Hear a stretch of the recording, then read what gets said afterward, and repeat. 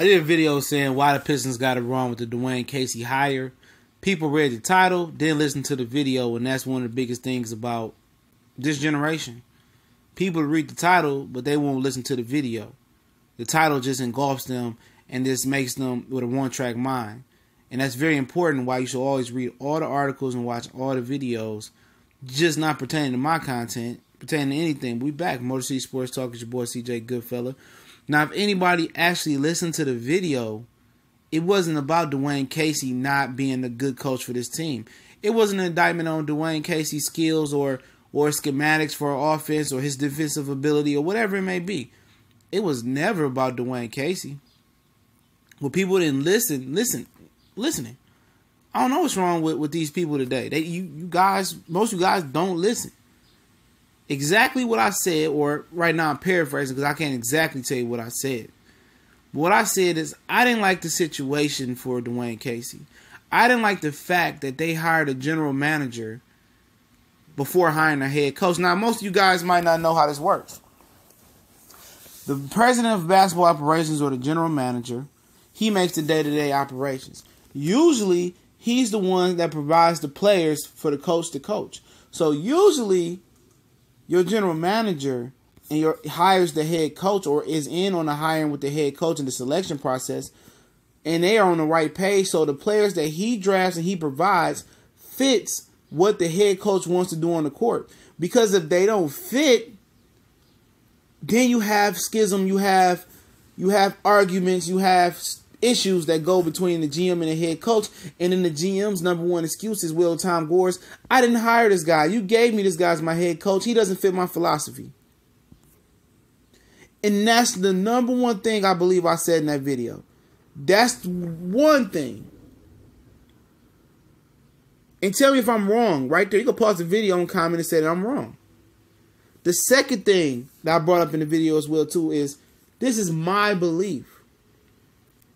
I don't believe Dwayne Casey can win with this roster. No matter if he's Red Auerbach reincarnated, Phil Jackson, Pat Riley with the permanent nice suits, and Chuck Daly with the best dress suits of all time. I don't see you winning with a core of Blake Griffin, Andre Drummond, and Reggie Jackson. And remember, they have no first-round draft pick. Okay? They have no cap space. And it's rumored that whoever becomes the general manager cannot trade and will not be able to trade Drummond or Blake Griffin. And we know you can't trade Reggie Jackson because with 2 years and of 30-something plus million on the books, who will want Reggie Jackson? Nobody. His contract only becomes attractive when it's in the last year of his deal. And another thing I said, Dwayne Casey was able to make magic with Toronto because he had guards. His best player were guards. And guards run the league. The big man running the league is gone. It's a guards league. And Kyle Lowry and DeMar DeRozan was fantastic in the regular season. It's easy when you got guard play in this league. You got two big men and no point guards. No point guards are efficient on this team. Ish Smith is a good point guard, but he can't shoot, he can't defend, he's too small. So everything that I mentioned is not me not believing in Dwayne Casey. It's me not believing in Tom Gores and how this went. And my whole premise, the reason why I chose Ime Udoka over him as a coach is because I believe in a year or two, or maybe with Tom Gores 3 or 4 years down the line, how idiotic he is when it comes to sports.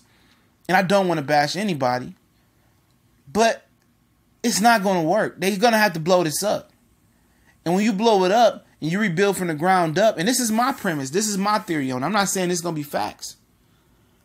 But when they blow this up, and I know it will happen because it's not going to work.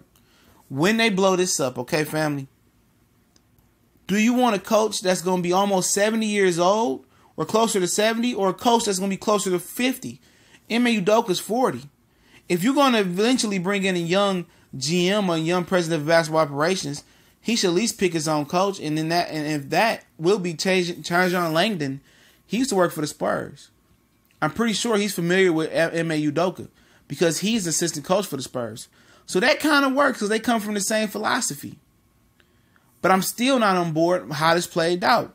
It was never about Dwayne Casey not being the right basketball mind or not being the right person. I think he's wonderful. But I just think the general manager, the future general manager, should have been hired, and he should have been in the pick. He should have picked this coach. So if he makes, if it doesn't work out for him, he has to escape. Oh, I didn't hire that guy. Same thing for Bob Quinn with Jim Caldwell. Why do you think you don't hire Jim Caldwell for 1 year? That's not Bob Quinn's guy. The Lions actually got it right. You get the general manager. You try to see if the coach can work with the general manager. Obviously, he didn't. Get him out of here. I want my own guy here. It was never about Dwayne Casey not being able to take this team to the promised land or to a playoff win or whatever. It wasn't about that. It was about the way the team is built is stupid. Why you hire a coach, then a GM, and you telling the GMs they can't trade certain players, and you don't have cap space, you don't have a draft pick, so you can't sign no major free agents. You're not trading nobody, and the guys that's worth trading for, nobody wants. I mean, the guys that's worth trading for, you don't want to trade them. And the guy you want to trade, Ray Jackson, is untradeable. It's the situation, fellas, not Dwayne Casey. Motor City Sports Talk, we out.